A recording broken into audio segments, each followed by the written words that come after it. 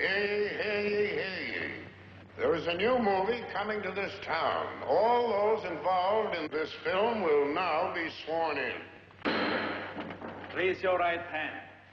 Do you solemnly swear that you have done your job in this picture to the best of your abilities? James Stewart? I do. Lee Remick? I do. Ben Gazzara? I do. Arthur O'Connell? I do. Eve Arden? I do. Catherine Grant? I do. And you, Duke Ellington? I do. And you, Joseph N. Welsh, who temporarily deserted the real law to play Judge Weaver? I do. This is highly irregular. Irregular, John? Didn't you approve the screenplay by Wendell Mays? Yes? Didn't you, when I came up here, suggest that we shoot here in this courtroom, and didn't you yourself suggest every single location for the film, including your own house, that you were kind enough to lend us? Well, that's true. And didn't you, being not only a bestseller novelist, but also a justice of the Supreme Court of Michigan, didn't you supervise every single legal detail in the film? Yes, Otto, but you don't have a jury.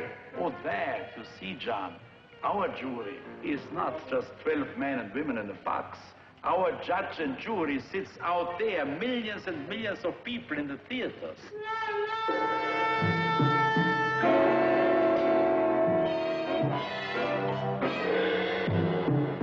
He said, I fooled my lawyer, I fooled that head shrinker, I'm gonna fool that bunch of corn cobbers on the jury. You're a liar! You're a lousy, stinking liar!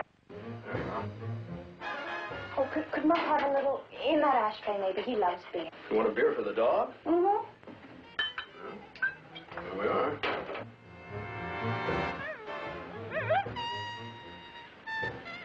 He'll go to sleep now.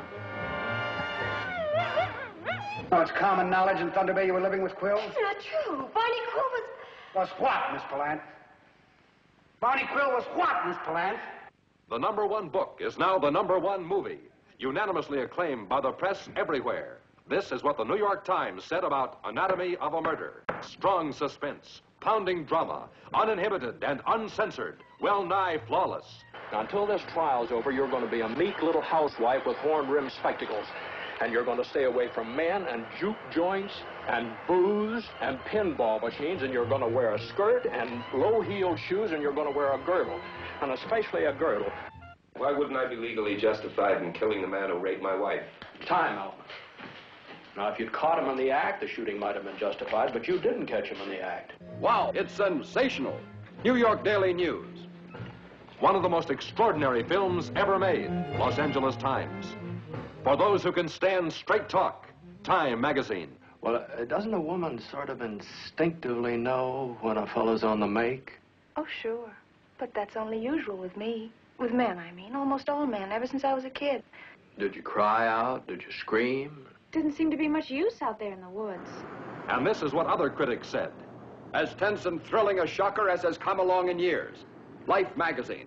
On every count, one of the best films of the year. New York Herald Tribune. Sacco Cinema. Don't miss Anatomy of a Murder.